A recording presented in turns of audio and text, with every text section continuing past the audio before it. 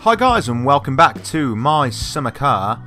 In this episode we're going to look at fitting some bits to the actual car, sorting out some of these suspension bits and stuff like that. Hopefully getting in a position to eventually get the engine fit. I'm going to need to turn some lights on. First, actually, I've just noticed my dirtiness reading, whatever, meter. I'm very dirty. So we're going to sort that out now. I think it's through here. Yep. It's on already. I don't want to wreck it. Where's the bucket? Where is the bucket? It's supposed to be here. Where did I put it? It's up there where I left it. Clearly where I left it. Okay, cool. Don't want the temperature to go down too much. I didn't realise this would actually be turned on still. I thought it was on a timer, but apparently not. So we can use this bucket to fill it with water. Okay, bucket goes under the tap. Tap on, move the bucket. Okay, that's full. Tap off. Bucket over here. It's a good job that it doesn't tip over like a normal bucket in the real world. Right, let's close this door to keep the heat in. Thermometer says it's still pretty warm in here, so we can use this thing. Yep. To fill it with water. And then splash it on there. And that should reduce our dirtiness level. However, I think, seeing as it's been so long, it might take a little bit. Okay, I think that'll do for now, so let's put this down and get out of here. Got pretty dark in between times, so let's sleep and see if we can make it through till morning. Alright, we've woken up the phone ringing. Nope, not interested. Let's carry on with our car. So, unfortunately, we're working at night here, which isn't ideal. Can we sleep through again? I don't think we can until we're tired. No, we can't use that. Let's see if we can turn some lights on around the house at least. Yeah, that's on. We might as well turn the light on in here as well. Getting a little bit hungry, so I'll grab some of our food from the van. Okay, I'm not going to start working on this till it's daylight so I can really see what I'm doing, but I'm going to move some stuff out here, just some bits that I'll need and stuff. May as well put the tools down here. That'll be a bit framey there for a second. Put the tools down so I can reach them nice and easily. Wiring the box open.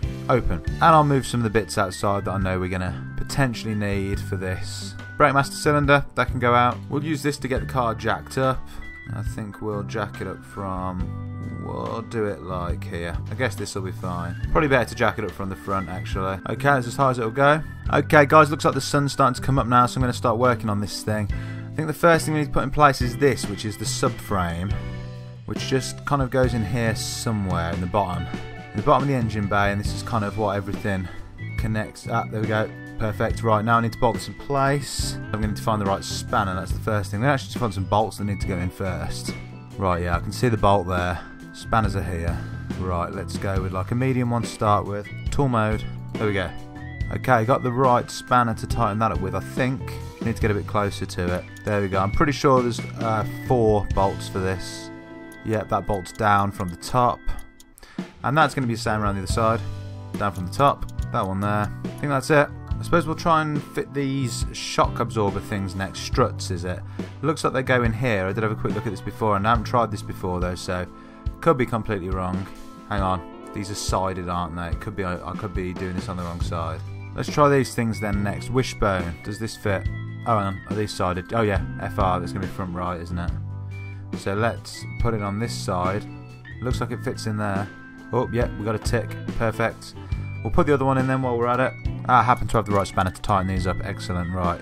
Okay, it's both sides done there. Let's try the this thing again. Let's go back to control. It might be that fits on top of the wishbones or something. Still not getting anything. Still doesn't look like it's going to fit in yet. Pretty sure that's where it's going to go, but nope, don't know yet.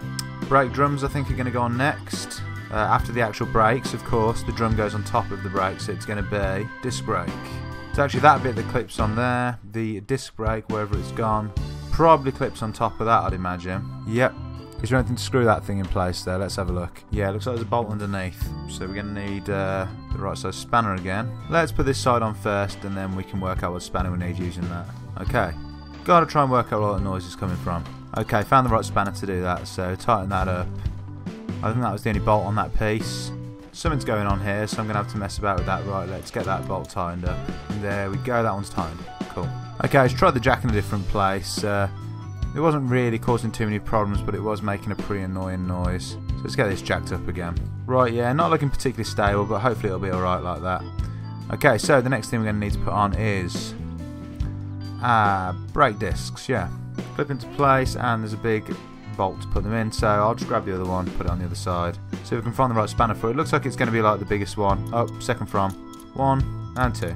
Right, those are bolted in. These are going to have to go on like pretty soon. Ah, right, this goes in place now. Except that's now fallen off the jack. Which is, hang on, there we go. 1, 2, that's our 2 pieces on. Okay, phone's ringing, we'll answer that. Nope, not interested. Okay, the jack's fallen out, unfortunately. Let's see if we can get it back in a better place. Like, maybe under the subframe thing here. Except, no, that's not going to work, so I'm going to need to put the wheel on. Let's see if we can pump it up the front again, why not, hey?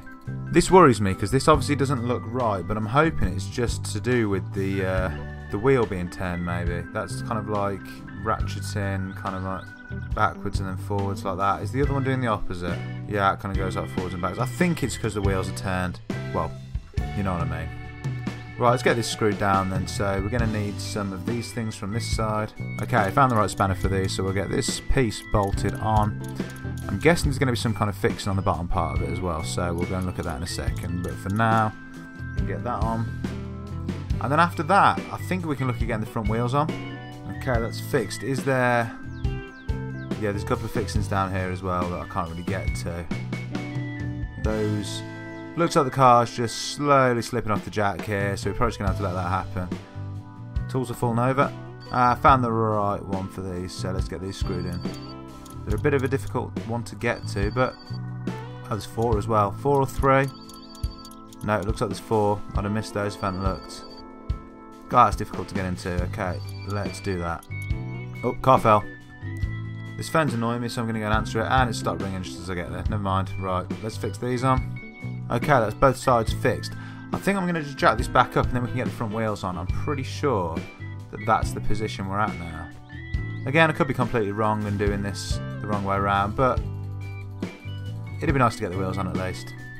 Okay, car jacked. One wheel, rear right, rear left, front right, front left. Let's go for that one first. And excellent. I'll get the other one while I'm at it. From right, and we should just be able to click that one in place like that. Excellent, sweet. Right, so we're going to need the right screwdriver for it. It's probably going to be, I imagine it's going to be like the biggest one or the second from the biggest one at least. Not the biggest one. Second? No? Third? Yeah, here we go, that's it. Right, get these on. Okay, that's the right side done. Now for the left. And that's the left side done, so we should just be able to jack it down now. That's with this. Cool. The wheels are on. Right, let's jack up the back now. Can we... Is there like car ground here? Yeah, we can put it under there. That's not quite how I wanted it to go, so we'll move it to the back, I think. Yeah, it looks like we can just jack directly under here, no problem.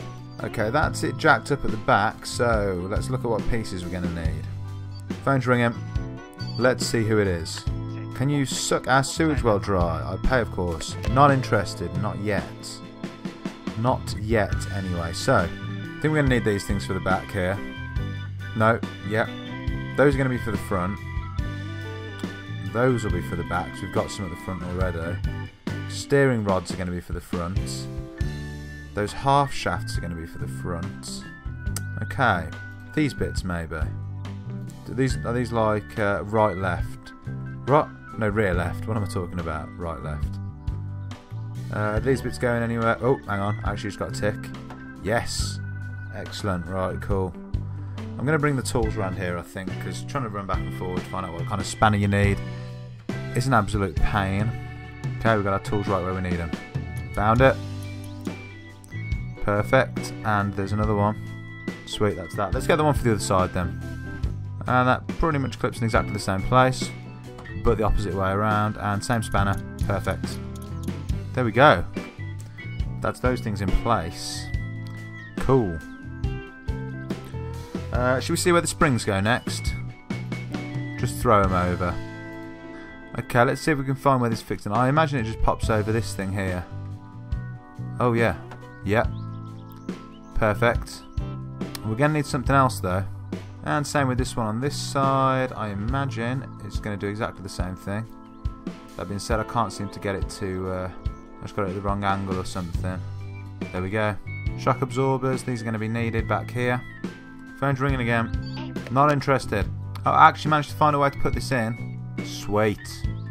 Right, so there is a way, it's just really, really super awkward. Okay, so let's try and get this one in on the other yeah, there we go. Excellent. There's got to be a place for that to actually fix into underneath. Do you know what, if I close this door, will that drown out the sound of the phone? Not at all. Well, that's creepy. I think, is that just one or is there more than one under there? I really can't tell. There's only one that seems to be glowing up, so let's have a look around the side. Just one, yeah, it looks like it's just one straight into the bottom. I imagine that's going to bolt in from the top as well though, so... Can you get to it from in here? Ah, yes you can, if you can get in. I don't know how I'm going to actually get in and do that. Can I get in the car here? I can, but I certainly can't reach that bolt. No. Ah, it's a different size spanner. I've worked out you can get to it from there. Just, it's a bit of a cheat, but you can actually just reach almost through the metal of the car and tighten it up. Just like that. So I'm pretty sure that's all kind of fixed in place and stuff. Yep, and I think that... Let's have a look if we missed any parts or anything. I think that's pretty much everything for the back. There's some parts we've missed from the front. But as for the back, that looks like that's about it. Right, so that can go on. Imagine it's going to be quite a big spanner again. Yep, second. That one's up. And we can go around and put this one on the other side, which is here like that. Same size spanner. That's on, and we are now ready to put the wheels on at the back. So cool. Let's go and grab them. Rear right. On. And the rear left. On. Cool. Right, let's tighten this up. Third size, was it? Yep. Just noticing some bolts that aren't tightened up there. Hopefully I can do that without having to take the wheels off again, because that'll be pretty annoying if that's the case. I'll try and jack it up from the side in a bit, see if I can do those.